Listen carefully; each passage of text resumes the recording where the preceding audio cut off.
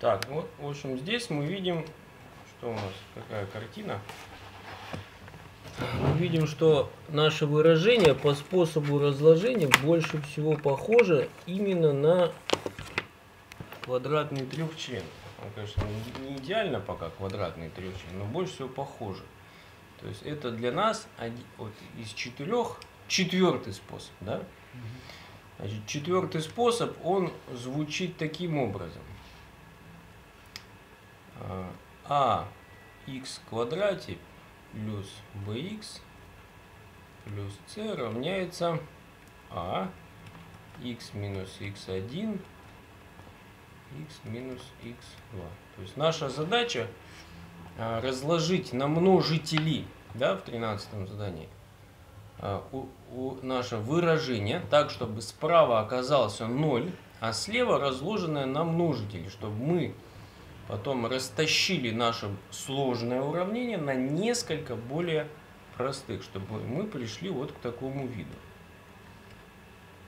Вот к такому виду, где либо это 0, либо вот это 0, да, мы говорим. Или вот это 0. Для этого мы используем один из четырех способов. Вынесение общего множителя, так, группировка, формулы сокращенного умножения и разложения квадратного трехчлена через корни. Вот больше всего он похож именно на квадратный трехчлен. Единственная пока проблема в том, что тут-то синус, а тут косинус. Разные буквы. Да? То есть мы увидели, на что он похож, и теперь его докручиваем с помощью, как правило, тригонометрических формул.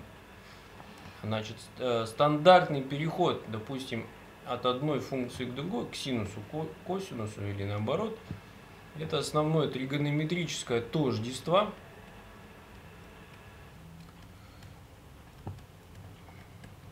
Так. Если я хочу выразить синус через косинус, то есть отсюда мы получаем, что синус в квадрате x равен единица минус косинус в квадрате x. Вот, и делаю замену, подставляю.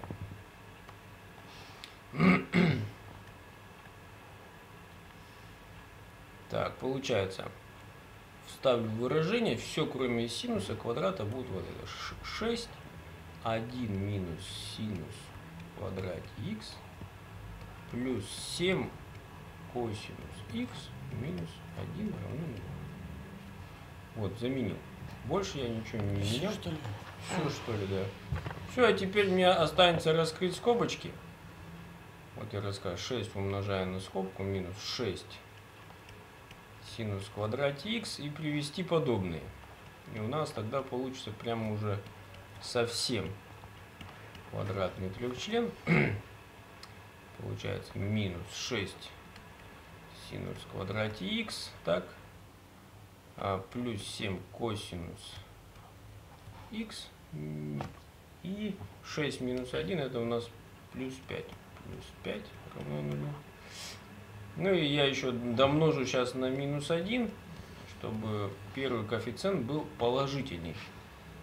То есть такой более стандартный вид. И получается, тут будет 6, тут будет минус 7 и минус 5.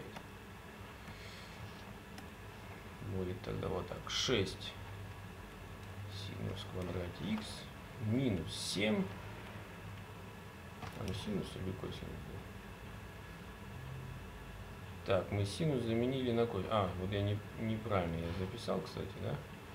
Мы же синус на косинус. Вот здесь надо косинус писать. Косинус квадрат? Да, вот здесь я же неправильно написал. Тогда можно за скобкой косинус вынести. Да? Нет, его не надо вынести, потому что здесь это... Ну, по этой формуле, да? Если мы будем выносить, да, мы уже это другой способ, это способ группировки. Он не подойдет. А он нет, не подойдет здесь. Потому что для группировки нам нужно 4 слагаемых, а у нас 3 слагаемых. Вот так. Косинус, да? Вот, сейчас видишь, косинус и косинус, больше синусов нет. Значит, получается здесь тоже 6